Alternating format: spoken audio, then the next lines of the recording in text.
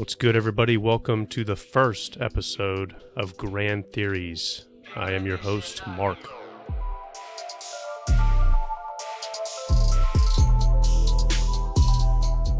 This is a podcast where we explore lesser-known ideas that try to explain really big things about the world we live in.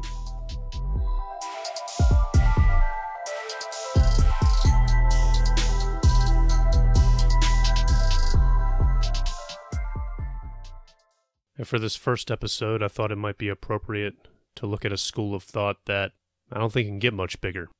It's from the world of philosophy, and it's called Cosmopsychism. And your standard cosmopsychist would hold the view that the universe is a conscious being, a being that's sentient, aware of itself and its surroundings, and possibly controls its own actions. Now, I know this sounds a bit New Age-ish, but the fact is that Cosmopsychism is backed by philosophy as well as some newer scientific developments. So today we'll take a good hard look at Cosmopsychism, what it entails, why it may be true, and what it could mean for humans and the world around us. Now, before we start talking about a conscious universe, we need to take a few minutes and get a grip on consciousness itself. I think it's safe to say that you, me, just about anybody listening to this can at least understand in their own mind what consciousness feels like, or what it means to you personally. But the true fact is that even though study about consciousness has come quite some ways over the years, science really still has no clue what exactly it is. To illustrate just how messy consciousness can get, let's take one hypothetical line of reasoning. Imagine yourself in a distant future where cloning technology is at its peak. So there would be a capability to clone oneself, and this clone is literally the same exact thing down past the DNA. Every atom, every quark, every electron, it's all the same. Now, if I decided to clone myself for whatever reason, would that clone be conscious? On one hand, I would think, if it's exactly like me in every single aspect, then of course it would be conscious. But on the other hand, I might think, of course it's not conscious. I'm me. I have a soul. I'm unique. There's no me in some clone. But maybe this idea doesn't sit too well with me. After all, your soul, your consciousness, it has to be made of something. And if this clone, it's the same, then it has to be conscious, right? So then I start thinking about other people and their consciousness and what their souls are made of. And I start to wonder, wouldn't it all just be made from the same stuff? Then that might mean that my soul is not really mine, but it's just some thing that everybody has, every human has inside of them. But then it begs the question, if it's all the same, is everything me? Before you write me off as a narcissist, I just wanted to show how difficult it can be to reason about consciousness. It can put you in a hole pretty quick. And this is what consciousness theorists have been dealing with for hundreds and hundreds of years. Now, our understanding of consciousness has advanced a lot, especially with the advent of science, but we're still pretty far away from really getting it.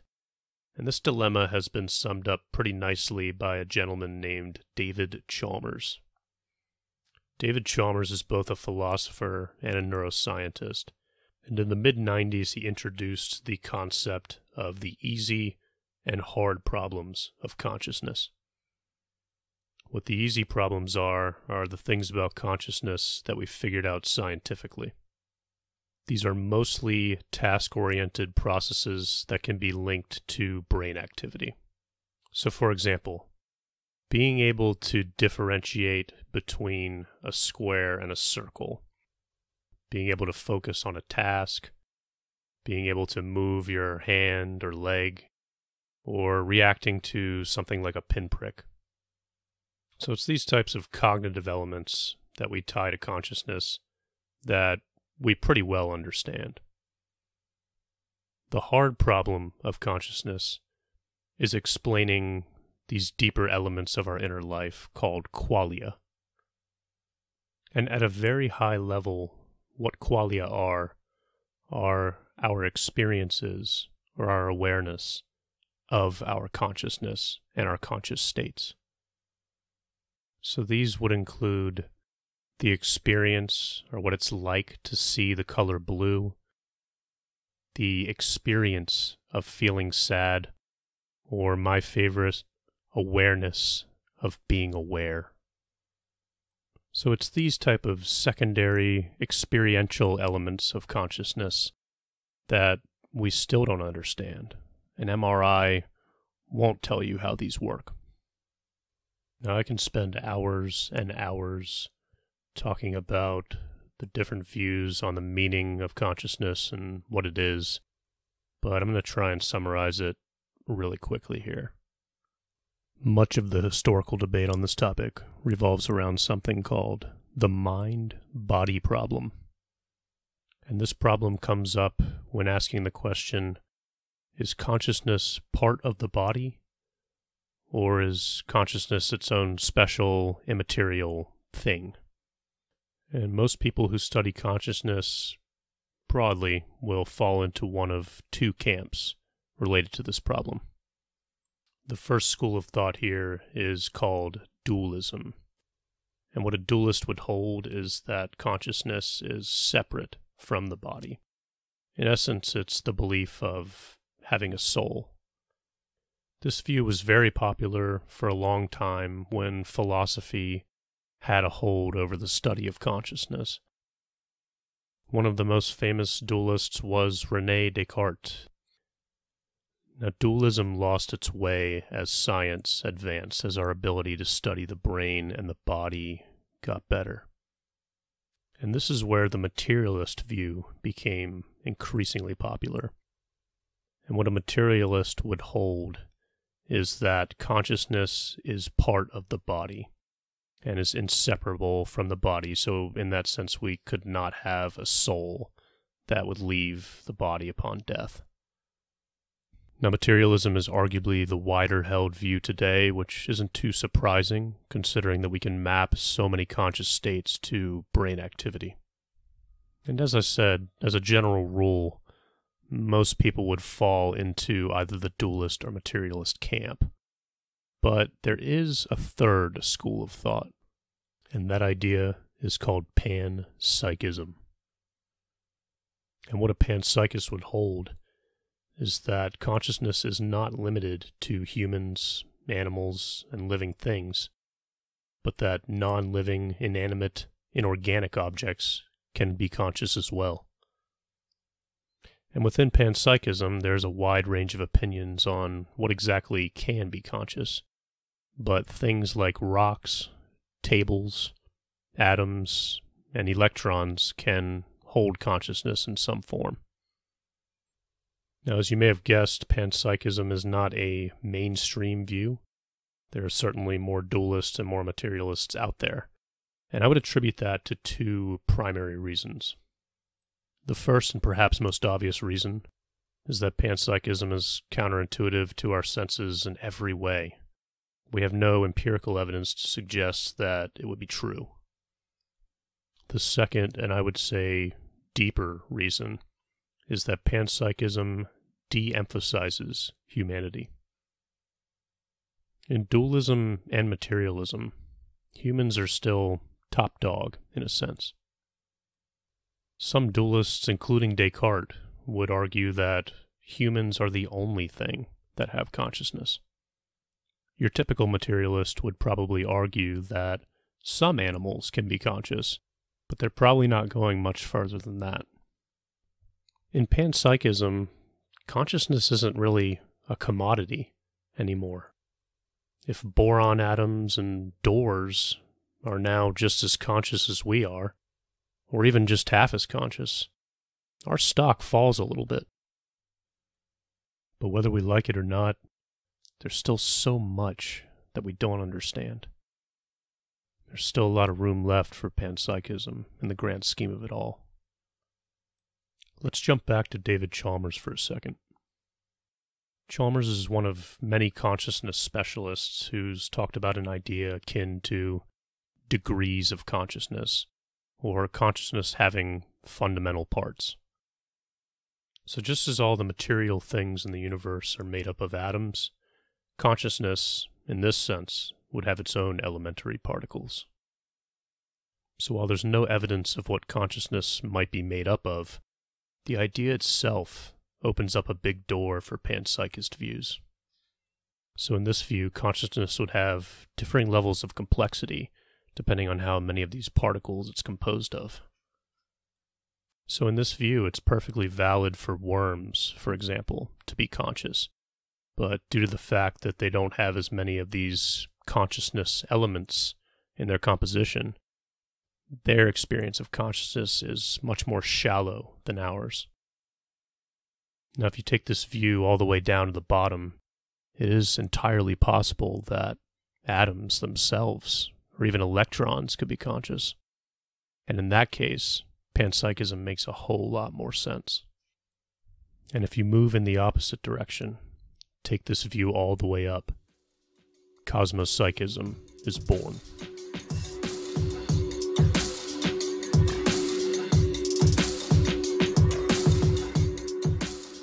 In late 2018, a young philosopher named Philip Goff published a paper titled, "Did the Universe Design Itself?" And in the paper, Goff reasons himself into the conclusion that the universe consciously selected its own attributes and composition in the earliest moments in time. Now, this is a pretty boisterous conclusion, but the paper was actually pretty short and the argument relatively simple.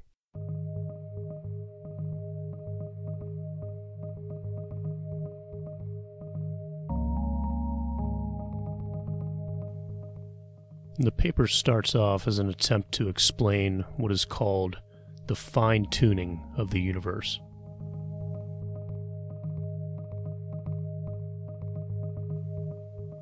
What this boils down to is that in order for life to be able to exist within our universe, there are a number of elements within the physical laws that govern it that have to fit into a very narrow range of values.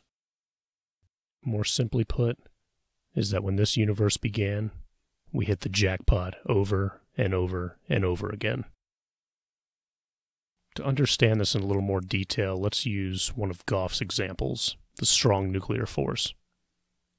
The strong nuclear force is what keeps atoms bound together. So if it didn't exist, well, nothing would really exist. And as Goff puts it, if the strong nuclear force had just been incrementally bigger or smaller, the atoms in the early universe would not have developed in a way that led to planets, stars, and ultimately life. And this is just one of many physical constants that falls in a very precise range as to allow life to develop in the universe. And what fine-tuning advocates argue is that the chance of all of that happening in this way was so low that it couldn't have been random. And in essence, something made the universe like this. And what Goff does next is go over the two most common explanations for fine-tuning. Number one is theism, that a benevolent, all-knowing, all-powerful God created our universe in a way that allowed life to thrive. Now, many people across our planet are familiar with this idea, but it's the second explanation that might not be as well known, and this is the multiverse hypothesis. And the multiverse is an idea that is rooted in physics and is advocated for by some physicists. And what it states is that our universe, essentially everything created by the Big Bang, is just one of many, perhaps infinite universes. Now, when I first heard this, it messed me up pretty bad, because I always thought of the universe, by definition, as everything and anything that you could possibly imagine. but apparently there can be many universes outside of our own. And one helpful way to think of it is a universe being something that has its own history and perhaps its own laws of physics, which may differ from ours quite significantly. So in our case, if you accept that the Big Bang created everything, our universe would be everything that comes from that specific Big Bang. Now, to make this even more confusing, there's more than one idea of how the multiverse might work. In the version that Goff's talking about, there are a very large number of other universes outside of our own, possibly infinite. These universes may or may not be different. They likely are. There's not a real idea of how their composition is determined, but in this case it's assumed that it's random. And it's at this point where Goff proposes a third possible solution, the Cosmopsychist view. Now, Goff doesn't paint a perfectly clear picture of what a conscious universe might look like, but he does, for the purpose of his argument, make a few assumptions. And these include that it has basic faculties for reasoning, it is rational by nature, it has recognized life as being something of value. Being rational and seeing the value in life, it ultimately chose to design itself in a way that would allow life to thrive. And finally, he proposes that it has limited power to control the events that occur within itself. Now, it's at this point where Goff goes into a fairly deep philosophical argument to explain why this solution is better than theism or the multiverse. Now, I'm going to paraphrase the rest of the paper, but what Goff essentially does is argue for and select Cosmopsychism as the superior explanation for fine-tuning. And his reasoning is ultimately that the theory of Cosmopsychism, when laid out, is much simpler and cleaner than that of theism and the multiverse hypothesis. Frankly, very few in academia have been willing to argue for Cosmopsychism, and Goff was easily the most serious that I could find. And this shouldn't surprise any of us, because the consciousness of the universe is something that we can't study, predict, test, or really scientifically look at in any way. Philosophy is the only tool that we have available at this moment to look at it, and even that, as we've seen, is really difficult to do. But even though Cosmopsychism is all but absent from academia, this type of holist, monist view is not that uncommon in the real world. In religions like Hinduism, Taoism, Christianity, and others, you'll pretty commonly hear the idea of everything being unified by an eternal energy or God even. If you talk to anybody who's taken a significant dose of any psychedelic substance, such as LSD, many of them will tell you that we're all one, everything is love, or even that the universe is alive. And even in the world of science, this idea is becoming more and more real. Take quantum physics, for example. Now, this is a subject I would really like to avoid having to explain on this podcast, just because it's so damn confusing.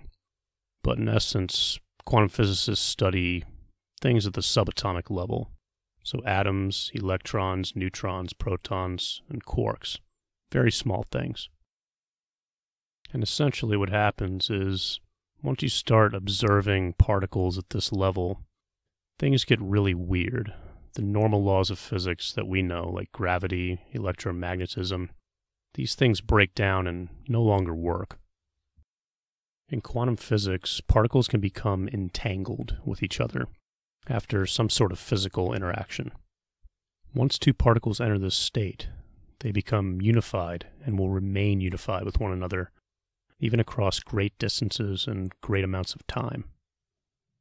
Now, entanglement is a pretty interesting topic that is probably best suited for exploring in another episode of this podcast. But what this and these other examples show is that there's a lot of room for this unity and connection that the idea that Goff's put forward of a conscious universe would require in order to be true. Now, getting back to Goff, even though he did put forward a couple of attributes of his conscious universe, it was a little bit disappointing that he didn't dive further into what it would look like exactly and what it would mean for the day-to-day of humanity. Now, I can't blame the man. He is a philosopher. That's his job.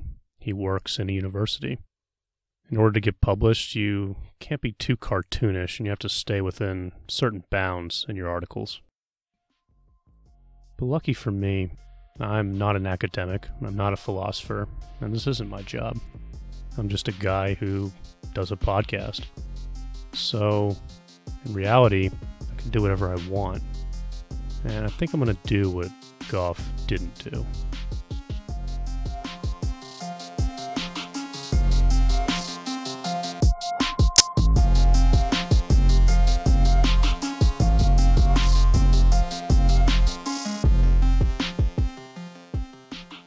In 2004, Alexander Went, who is an international relations scholar who relentlessly pushes the bounds of his field, asked the question, are nations living organisms? And surprisingly enough, this question has been asked for hundreds of years. People like Hegel and Kant were among the first to try to answer it. And in attempting to put his own unique stamp on it, Went asked an additional question. Are nations conscious? And in laying out the answers to these questions, he made a few points that are going to help us with our bigger problem of universal consciousness. Firstly, Wundt determined that nations ultimately lack the fundamental properties that would be required in order to consider them a form of biological life. So even though he proposed that states could partake in homeostasis through things like crafting laws, policies, or programs, he said that they don't do certain things like genetically reproduce and thus can't be classified as organisms. So while organisms might be a stretch, Wundt does make the claim that they could be considered a type of superorganism.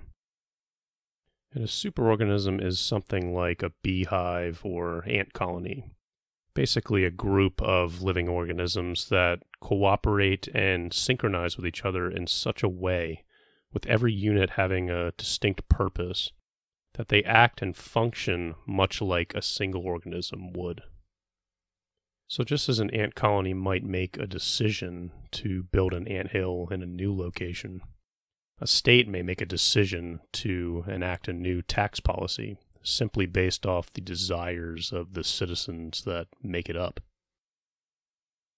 Another thing that Wundt does is open the door for national consciousness to be considered as a property that emerges out of the smaller parts that make it up. Consciousness as an emergent property is actually a pretty common idea within the debates on individual consciousness.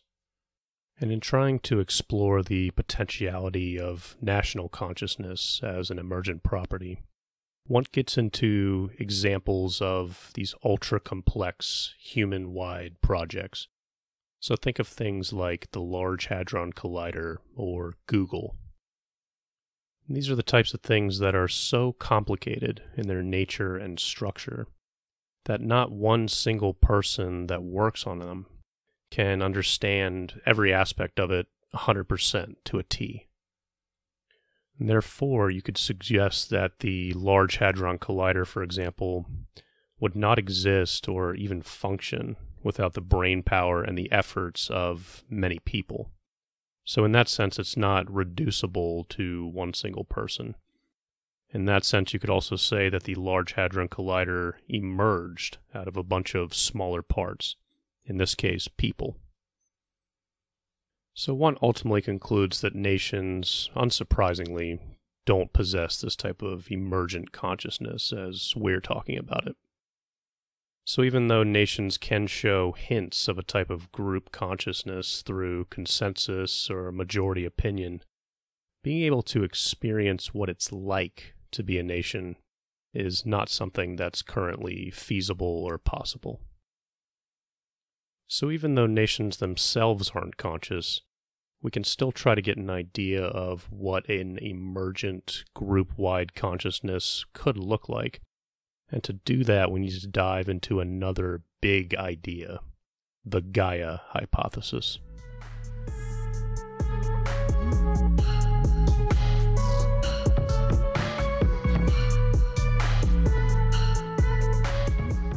The Gaia hypothesis was introduced by a scientist and an environmentalist named James Lovelock. And what his ultimate proposal is that the entire composition of the Earth, the rocks, oceans, mountains, deserts, the life that lives on it, even humans, form a complex, planet-wide superorganism. And in his initial paper, Lovelock supported the idea using evidence from geological and atmospheric history, showing how the Earth had balanced itself out throughout millions of years of existence. Now, it's difficult to get an impression of how all of this works just by reading through the evidence that he puts forward. So Lovelock does cite an illustrative, hypothetical example called Daisy World.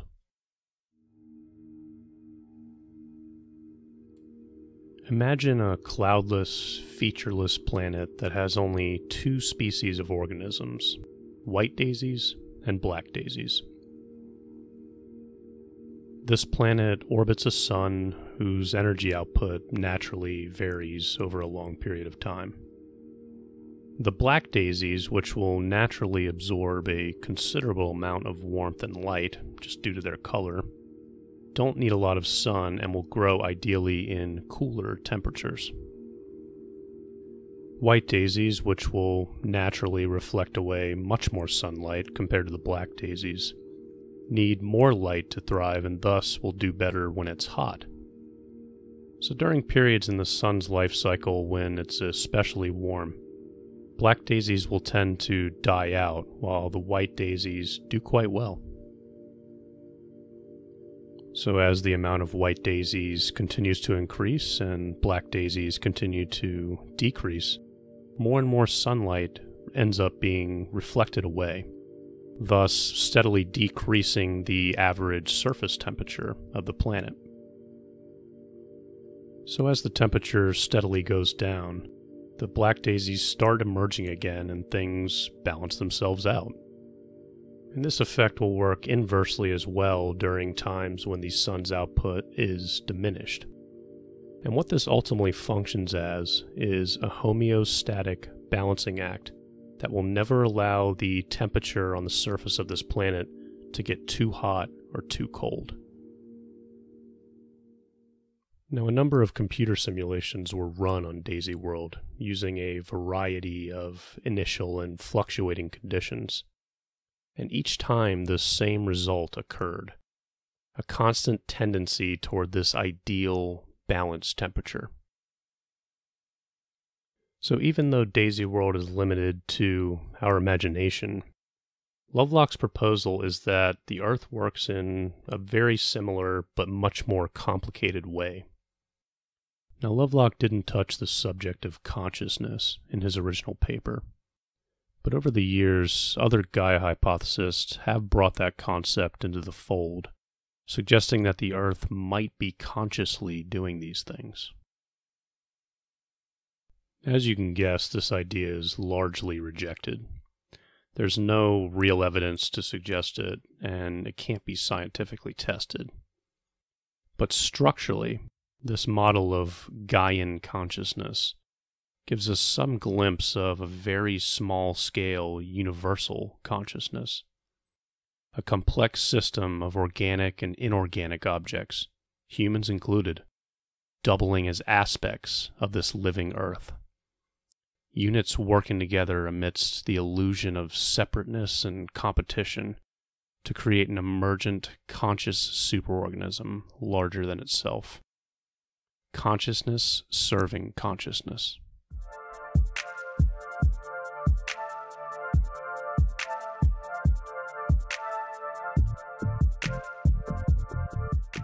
One of the last questions that we need to address in this wider exercise is what is it that life is doing here in the universe?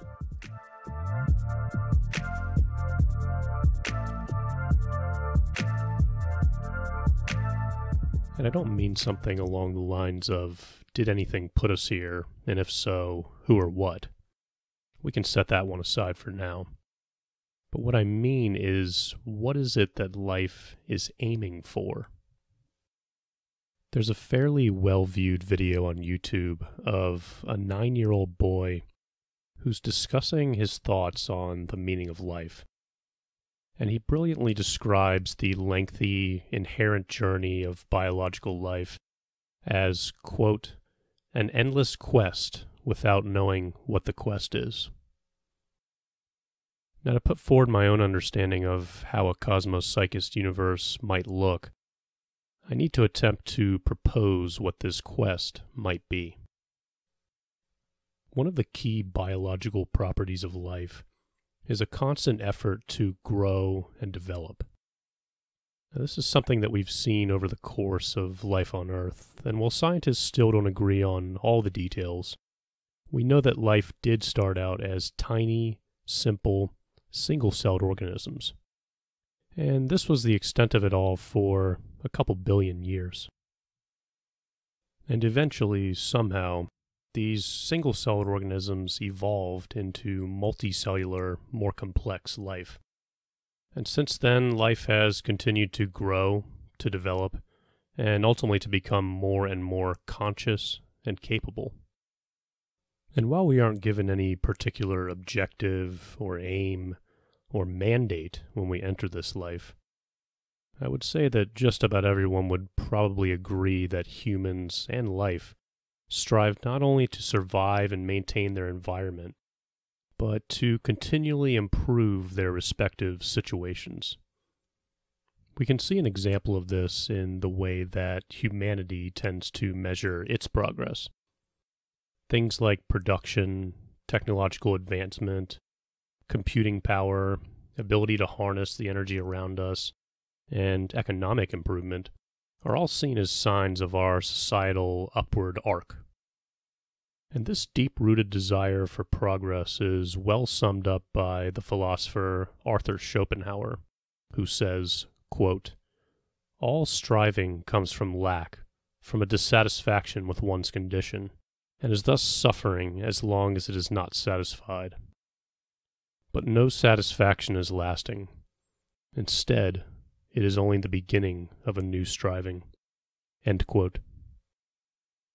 Many see this striving as perhaps the main primary determinant in trying to figure out where life is ultimately going to go.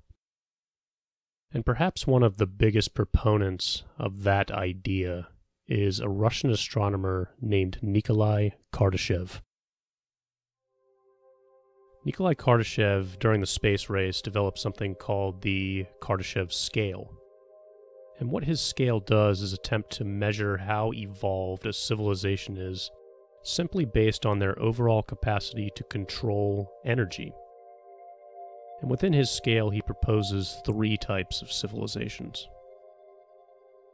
The simplest type on his scale is called a Type 1 civilization. And a Type 1 is capable of utilizing all the energy available on their home planet.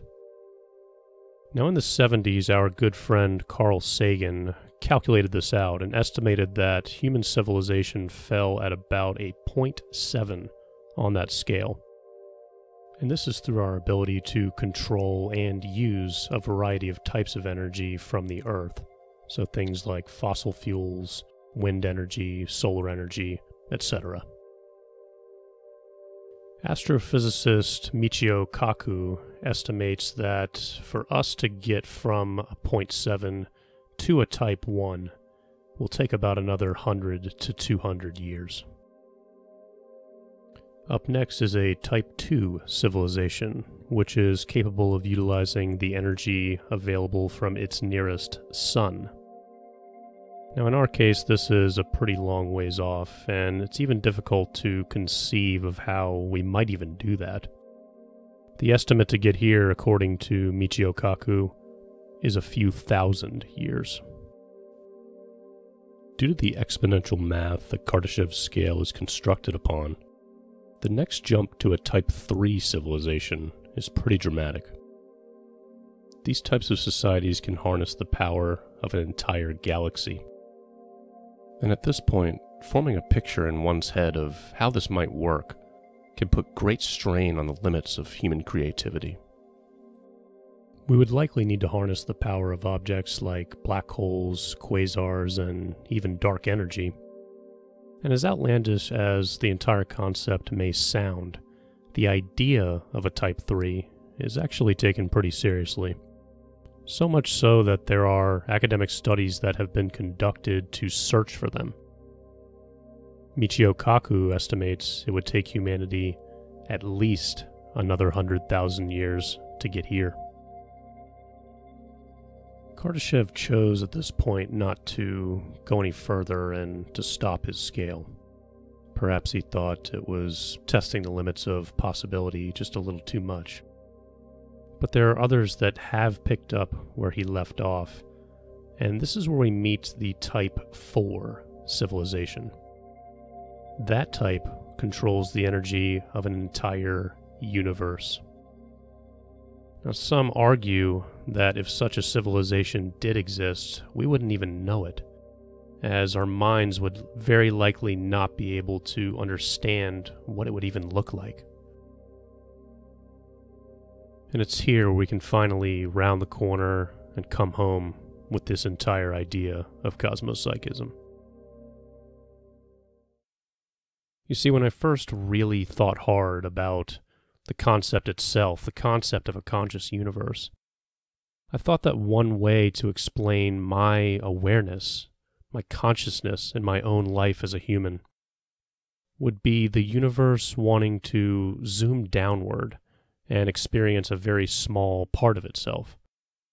But upon really thinking about it more, I kind of set that idea aside, as I don't think it would be the most logical manifestation of a cosmopsychist universe. It's not the universe wanting to experience itself, but life wanting to experience the universe.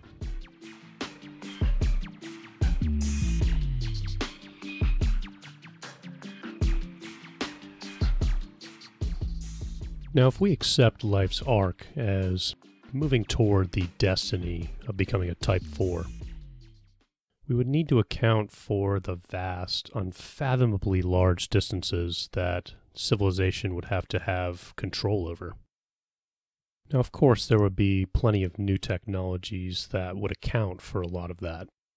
But it seems logical that some type of instantaneously available consciousness that connects everything and anything would be a monumental advantage for managing and overseeing the masses and seemingly endless masses of content that composes the entire universe. So in one sense, becoming this conscious, universe-wide superorganism that's aligned and connected in every single way would seem almost a prerequisite for a Type 4 civilization. And in theory, such a consciousness would flow through everything. Atoms, worms, tables, planets, black holes, plants, galaxies, and humans. Or whatever humans have evolved into, if we're still around. Could it be that our continual drive to grow and evolve is simply rooted in a deep desire to want to know what it feels like to be conscious of everything? Could this be our quest? To emerge into the ultimate conscious being? Now, I can't take credit as the first person to propose this idea. It goes as far back as the Mayans, who thought of universal consciousness as a final step in the evolution of humanity. Jumping back earlier into the episode onto quantum physics. Remember the thing I didn't want to try and explain? Well, within quantum physics, there is a semi-controversial and ultimately panpsychist hypothesis that predicts that there are small elements of consciousness that exist deep within the functioning of subatomic particles. And if that is true, it is also true that consciousness exists within everything. And if you dig deeper into this idea, it's proposed that our consciousness as human beings exists within the neurons of our brain in these very small structures called microtubules. And I'm going to sidestep explaining the technical details of how exactly that's supposed to work. But it can ultimately be summed up that these structures are an ideal environment for these conscious elements of these particles to interact with and entangle in each other in such a way that humans experience consciousness in a more connected, wider, and deeper manner. Now, if you're still there, try and stay with me just a little bit longer, because we're going to go deeper into quantum consciousness to an idea called the quantum pleasure principle. And what this suggests is that many billions of years ago, when life was just forming on Earth as single-celled organisms, there were conscious processes within these organisms that became entangled with each other. And what this did was create not only deeper and more rewarding forms of consciousness, but it built and created an instinctual motivation to seek out these greater forms of consciousness. Simply put, the intrinsic pleasure that we get from consciousness is what drove and continues to drive life to evolve. Now, this idea, as many on this episode, is pretty controversial, and as of now is completely impossible to prove. But in trying to answer the question of what we are aiming for and what our quest is in this life, it gives us a framework for one potential answer. And if it's true, it means that our quest as humans is to serve as a small part of a much larger journey toward this ultimate goal of a conscious universe. Now that sounds horrifying, essentially, but I really don't think that it's all bad. Because if consciousness is really just an object, it seems most logical to me to believe that all of us, you, me, and everyone else, is a part of it. And while your consciousness might feel separate from mine and everybody else's at this moment, it also seems logical to assume that one day, if we reached universal consciousness, it would all come together under one roof. And if that's the case, then everything would one day be me.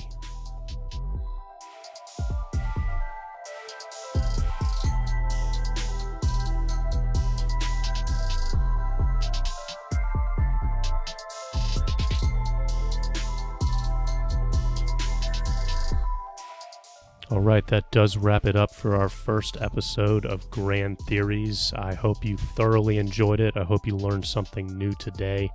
I had a great time putting this podcast together, and I'm going to continue to put more out in the future. If you can give me a like, a subscribe, a comment, whatever you can do to support this, I'm looking forward to many more episodes. Thank you guys for listening.